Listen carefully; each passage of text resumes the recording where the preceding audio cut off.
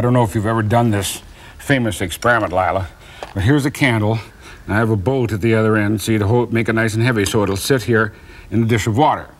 And here is a jar with a big sort of mouth on it that I can put over the top of that, like, so it'll end up with the candle inside. What'll happen? The candle will go out. Why? Because it'll use up the oxygen that's in there. So go ahead, put the bottle over there real quickly. Just put it right down over the top. That's it. Okay. Now let's see if you're right. You say the candle should go out? Yeah. There it is, getting weaker and weaker. It's going down. Finally goes out. There, it's out. But look what's happening down below. All the water's coming in. Well, at least some of the water's coming in. It's about up to here, right? Yeah. Why? Maybe to take the place of the oxygen that was burned? Well, that's sort of the explanation that most people have used to explain this phenomena when they've done this many, many times.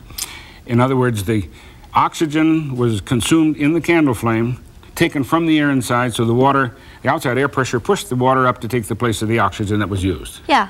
Wrong. What? Wrong. How come? Well, let's do this another way and see if you can figure out why that's wrong. See this other candle over here? Yeah. And you see what's next to the wick? It's a little coil. Okay, turn that knob all the way up, and that coil will get hot because we're going to run electricity through it. And as soon as the candle is lit, well, you can turn it out. Okay, now turn it out. Whoop, there we go. So the point is we can light the candle without a match. Yeah. After it's in the bottle. Like that. Now we can light the candle, right? Right. But before we do that, let's take out some of the air. You take that end. I'm going to put this end in the bottle, and then you suck out some of the air so that we can make the water rise inside the bottle. Okay, go ahead.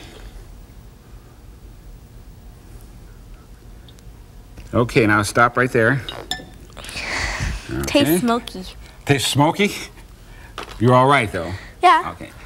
There we are. The water level is, well, as you see, what, 2-3 centimeters up? Yeah. All right. Now all you have to do is turn on the current, and we can light the candle, and the same thing should happen. It should go out, right? Yeah. All right. Let's see if you're... Okay, now turn that out. Now watch. It's not rising. No. It's not going out quite yet either. Wait. There, it's out now. How's that water level compared to what it was before? It's not, it hasn't changed. It hasn't changed.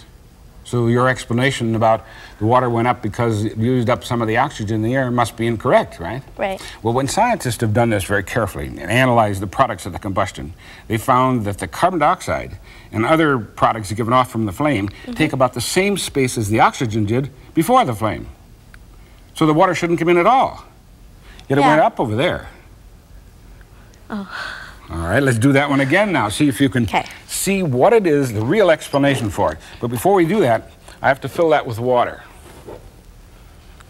Why? To push out the rest of the carbon dioxide and stuff? We want to make sure we have a bottle of nice, fresh, clean air. And one way to do that is to fill the bottle with water to force out all the old air. And now what are we filling the bottle with? Air. Right, air. Oxygen. All right. Okay? Yeah.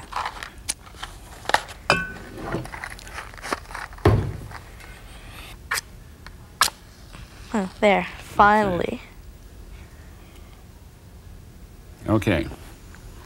Now this time, Lila, when you turn it over and put it down quickly, watch very closely what happens right at the level of the water. Okay. You didn't pay attention to that last time. No. Okay, watch what happens now. It bubbled. Okay. So what difference is that going to make in the experiment? Well, some of the air came out. Mm-hmm. The candle is obviously heating up the air inside. Yeah. That makes it expand, right? Right. That's what the bubbling was. The hot air coming out. What happens when the candle goes out?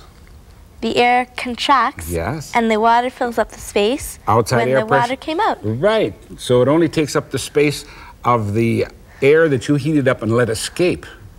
And there it is. We're just about where it was before. Oh, now I get it. Okay. I was wrong before. Yeah, well, and you had a lot of company. A lot of people were wrong with this experiment because it's not because you use up the oxygen, but because you heat up the air, and that makes it expand.